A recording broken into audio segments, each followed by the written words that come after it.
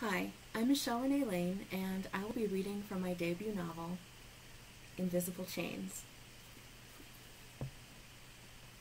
Lynch and his guest arrived much later than expected. Big John was putting the horses and carriage away, so I greeted them at the door. I was immediately struck by Senor Velazquez's appearance. He was a tall man, over 6 feet, with long black hair that fell in soft waves about his face and rested on his shoulders. His charcoal gray suit conformed to his slim, muscular frame. As handsome as he was, something about him made his appearance unsettling. I couldn't decide if it was his unnaturally pale skin or his green eyes that glowed like a cat's.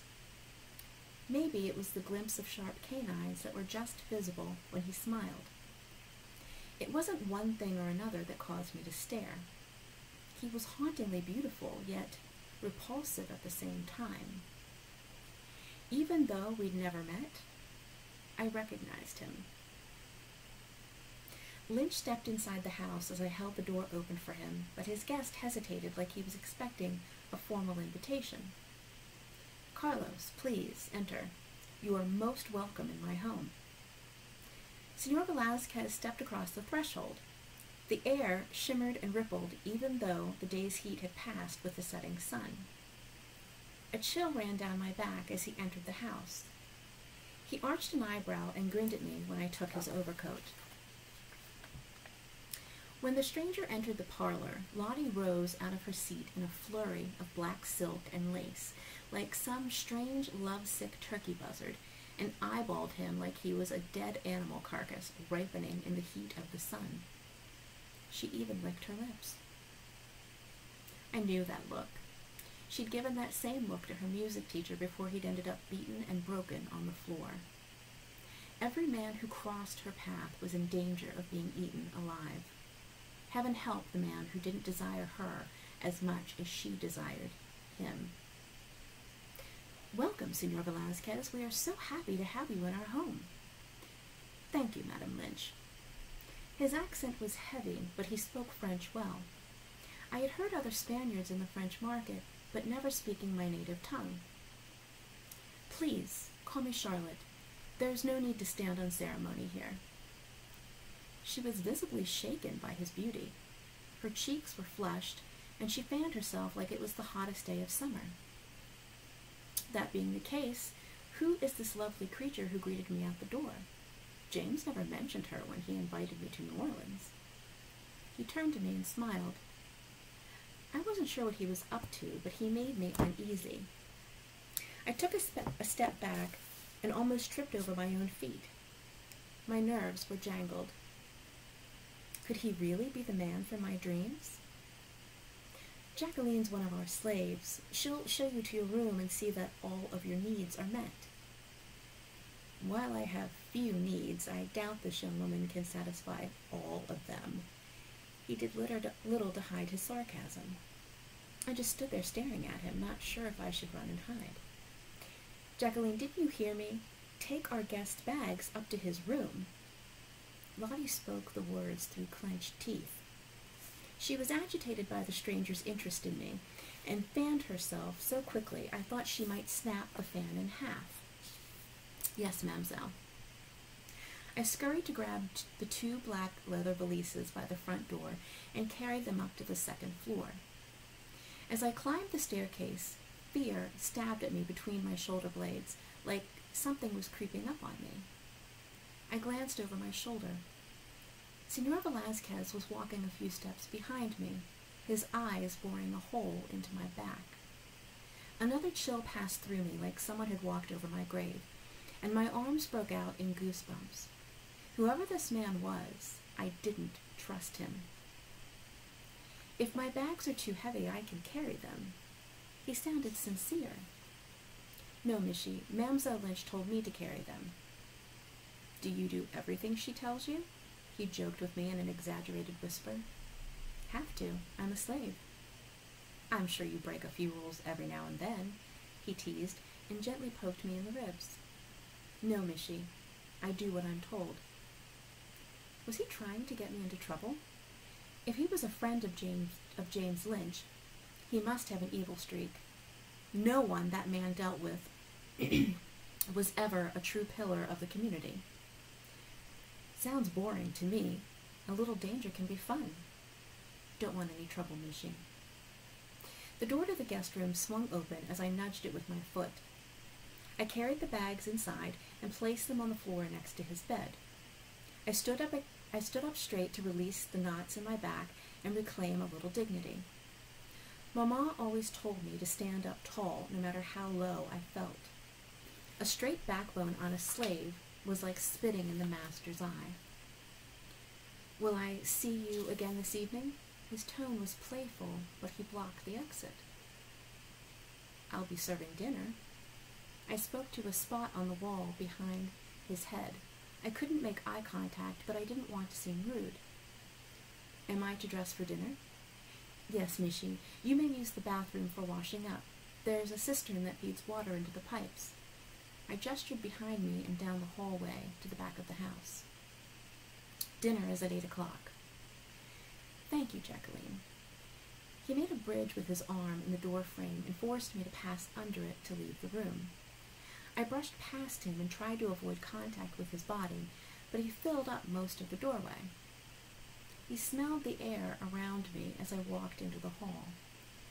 Oh, and don't worry, I won't tell anyone your secret. What secret? The air around you is practically crackling with energy. I can almost smell the magic.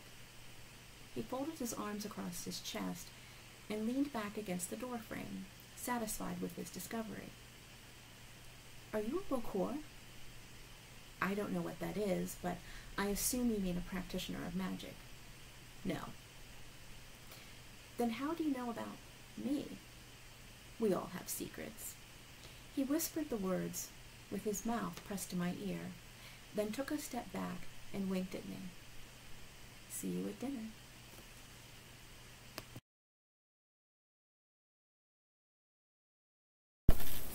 Hi, I'm Anna Taborska, and I'm going to read you a couple of extracts from my story, The Cat Sitter. The story is about a shy girl called Jane, who travels to the village of Wraithsfield in Sussex, in England, to look after her old college friend's cat. The cottage that the friend lives in borders a rather eldritch wood. The Cat Sitter.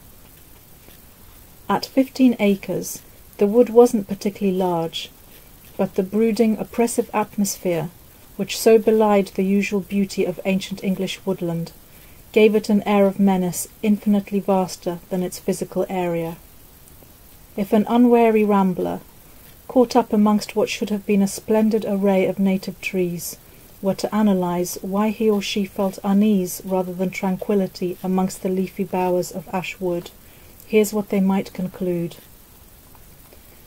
The wood was darker than it should have been. True, the centuries-old trees that formed it grew tall and dense, but the permanent gloom that appeared to rest upon ash wood contravened the laws of light and shadow. The twigs and branches of its trees creaked and rattled like dry bones. Leaves were parched brown. Flowers, on the rare occasions that they bloomed, grew dried and shrivelled on their desiccated stalks. It defied logic how, even when the surrounding area became waterlogged after heavy rains, the soil in the wood remained dry and cracked. The more imaginative visitor might surmise that it was as if the very earth of the wood smouldered with an insatiable ire that sucked the nurturing moisture out of anything that tried to flourish within it. I'm going to jump to a section where Jane has been left on her own to look after Millie the cat. Her friend has left with her husband on holiday, and Jane is trying to get the cat indoors, but the cat is fascinated by the wood at the bottom of the garden, which Jane is trying to avoid, having already had an unnerving experience there. Millie, here kitty, biscuit time. But there was no response. Jane climbed the steps from the patio to the lawn, but there was no sign of Millie. She rattled the dry cat food once more. Millie, "Here, kitty, kitty." Silence. Then a troubled meow from somewhere up ahead. "Millie?" Jane hesitated for a moment longer, then headed off across the lawn, alternately shaking the cat biscuit box and calling out. But there was no further response. Jane slowed as she neared the end of the garden. She called out again, and this time was rewarded with a small plaintive mew just ahead of her, in the unmown grass by the fallen wire fence demarcating the boundary between the garden and ash wood beyond. Then cat biscuits were spilling on the lawn as the box slipped from her grasp. Her ears rang with the stupefying, ominous, primal chant, like the rhythmic pounding of a giant black heart, or the pulsing of a dark star on the far side of the cosmos. She was paralyzed with fear, unable to scream as a will stronger than her own forced its way into her mind. Her thoughts were fragmenting, dissipating. Her very essence was being forced from her body into the chill evening air. Then something bumped against her leg, and an urgent feline yowl burst through the veil that was descending upon Jane, breaking the spell, bringing her back. She was Jane once more, and she was screaming. She scooped Millie up in her arms and ran back to the cottage. Those were extracts from The Cat Sitter, which was published in a micro-collection called Shadow Cats by Black Shuck Books. Thanks very much for listening.